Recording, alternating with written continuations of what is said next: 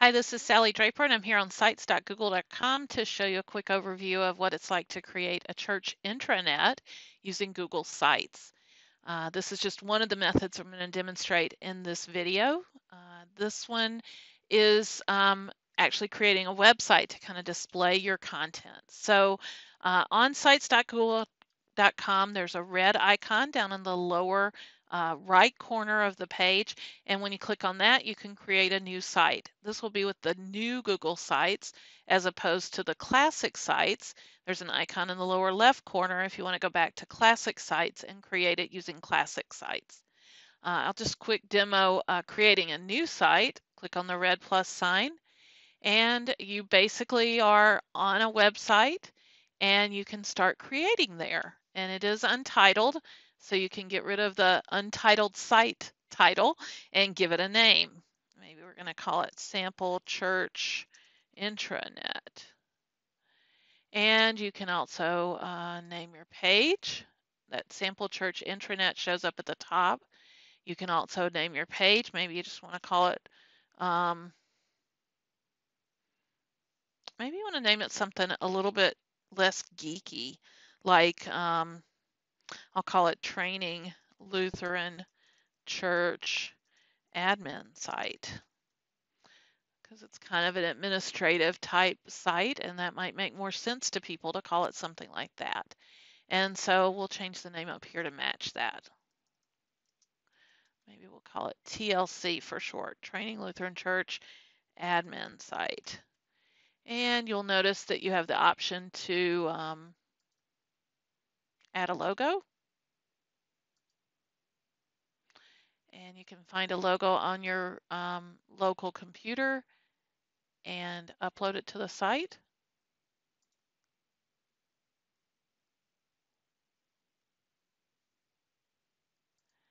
And you can also edit this since it filled in something. We'll call it TLC admin site. Probably one of the first things you're most concerned with is, appearance. Everybody likes things to look nice. You can get kind of bogged down in appearance, but let's go ahead and do a little bit of touch up of that. This black looks kind of dreary. So we'll do change image and select an image because they have a lot available to us. So we can just pick something that looks nice, generally nice and goes well with our colorings and things. Maybe I'll go with the blue dots. And let's see. From my logo, I can also select a color to use for the theme, so I can pick something that matches my logo. And also there's a themes tab over here on the right where I can pick different versions of it. And that logo color shows there if we want to apply that for font colorings and things like that. And I think we have probably done enough. Maybe if I make this a little less skinny, wider, I'm sorry, a little wider so that it doesn't wrap to 2 lines. And then as I move things around, it's pretty easy to see how things are centered and such. I think I can do that. There you go. That looks pretty centered. All right, so I have a little bit of a design for my admin site. And now I probably want to work on the structure of the site. To add pages to the site, I'm going to use the plus sign down here to add a new page. And the new page could be titled, for instance, groups. And there is an advanced option where you can put in like a custom URL, but otherwise we just click done and it adds groups. And you'll notice it starts to build a top menu and shows the pages there. So maybe another major page would be worship, because we're going to put worship resources out here. So I'll click done. Now, if I'm interested in building subpages, such as under groups, maybe I want a page for the council. I can do that by simply adding the page and dragging and dropping it under a page. And then I can tell it to make it a subpage. Let's see if I can do that right here.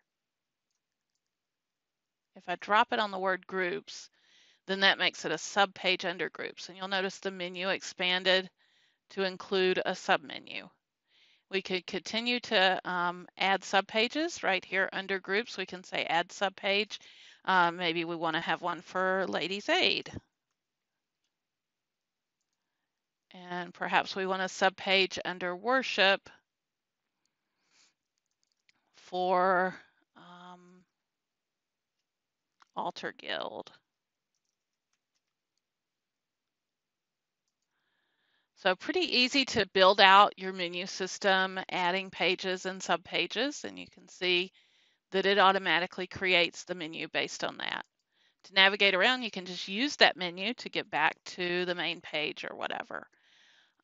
Let's say we want to edit the main page, then that's where we're going to use the insert option over here on the right, and we can insert a particular layout where it's easy to just add a picture and add text. Maybe we want to say, welcome to the TLC admin site. And use the top menu to navigate to your desired page.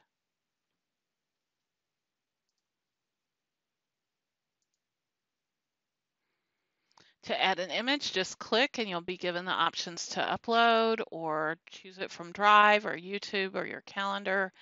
You can go to your downloads folder and easily grab a picture of your church, for instance, whatever folder you have it saved in, and put an image there on your page.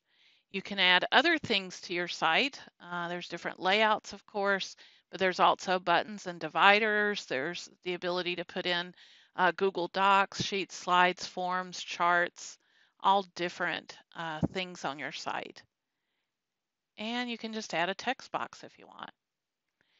And in that text box, perhaps you want to, link to your Google Drive. So there's a master link there. You can add links just by typing text and clicking the link, and whatever that link is, you can add links within the site, or you can just put in a link by copy and pasting or typing it in. And I'll just demonstrate real quickly the ability to add a calendar, for instance. So maybe you want the Christian worship lectionary calendar and you want to insert that. And you can decide what size and what format. Let's say it's monthly format and you don't want to show the title. You can choose all different things. You can also just drag the handles to make it bigger on your page.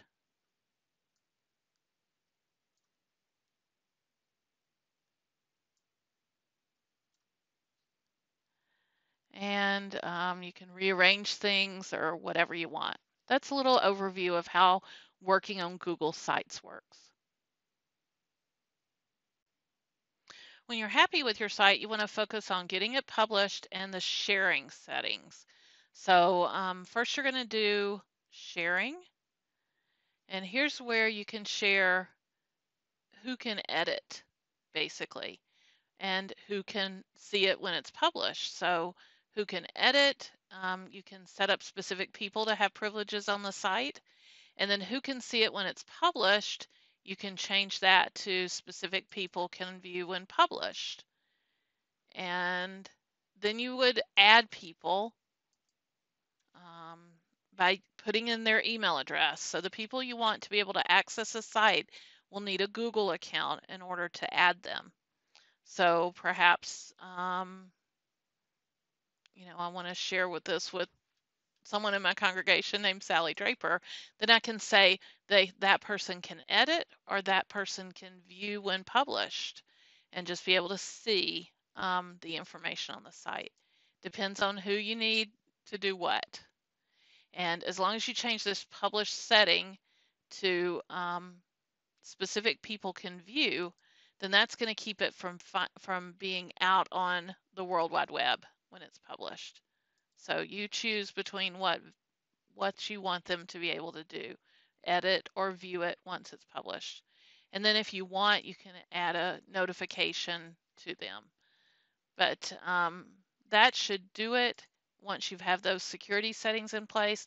Then when you click publish, you know that the site is going to be private except for those who can view when published. And you can send them an email and you can manage that from this screen as well.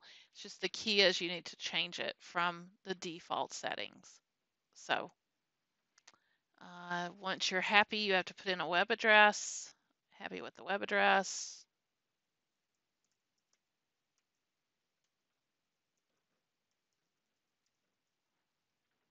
And Google will check and see if it's available, and then you can click publish. And when the site is published, then you'll be able to view the published site and see it without all the different editing things, just with the information you've put on the site, the menu you've built, the ability to search. Okay, folks, I'm shifting gears a bit. We're going to talk a little bit about how you can just use Google Drive to set up an internet. Now, to use Google Drive, you have to have a Google account. You go to drive.google.com, and basically you can create things here. Sorry, I didn't mean to create a new folder. You can click on new and there's all kinds of options of things you can create in Google Drive, including folders. And so I think the first step for you is to create a folder structure to house the documents and files and things that you want to collaborate on in Google Drive. And so we will have a link in the show notes, show 588, wellstech.wells.net, episode 588. And it will link you to this sample church intranet set of folders that we've set up to give you an idea of what you can do. So when you come into the sample church intranet folder, if you double click, you'll see the subfolders and files that we've created below there. And for the most part, these folders here that are listed, events, groups, records, and worship, those are just there to give you some ideas of how you might organize your folders. So you could do the exact same thing, create folders labeled this, and we even added subfolders. So under events, you'll find things like Christmas for Kids and Mission Festival. You can use the breadcrumbing here above the file listing to go back a level. And look under groups, you'll see things like council, ladies aid, outreach, property, etc. So we just set these up to give you an idea of what you could add as your folder structure. Now, once you get into a particular folder, maybe it's the choir folder. This is where you're going to use the new button and you're going to add Google Documents or Google Sheets or Google Slides.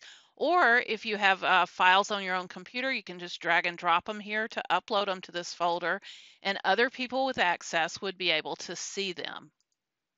So we didn't do any of those kind of sample documents. The only documents you're going to find are out here at the highest level.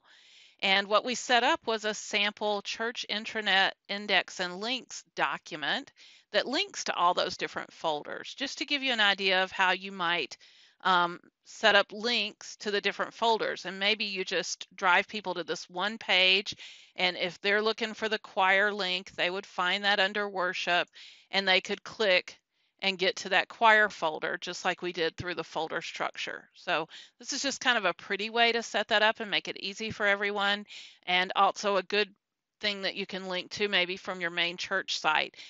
Given that it's not going to be public, once they click on the link to get to this file, they're going to have the right Google login to be able to have access. Another file that we put here just has some basic help information about maintaining permissions, sharing the content with the right people. And that's very, very important that the site isn't public. You have to actually make an effort to keep the right people having access to the right things. And you can be very granular about it. So you could share just a particular document with someone, or for instance, under groups, we had things like council and elders. So maybe you would only share this folder with that select group of elders in your congregation, and other people that aren't shared with wouldn't be able to access it. So how do you go about that sharing? That's the icon that looks like a head and shoulders. That's your share icon. Alternatively, if you want to right click on a folder or a file, there's always going to be a share option in the right click menu as well. Both take you to the same place. And this is where you can say who can view, and you might want to leave it where anyone doesn't have access. I have it set this way so you guys can see this folder structure, but when you create your own, you might want to just say certain people have access, and you could type in their Google email address, so or their name, and find them that way with their Google email addresses. And then, you can control whether they can just view the files in this folder or whether they can actually add and edit and organize the files in this folder or this file that you're given permission to. And so, like I said, back at the main level where the sample folders are, there is this document that has links to the Google Help resources and an overview video on setting up sharing or permissioning your Google Drive folders.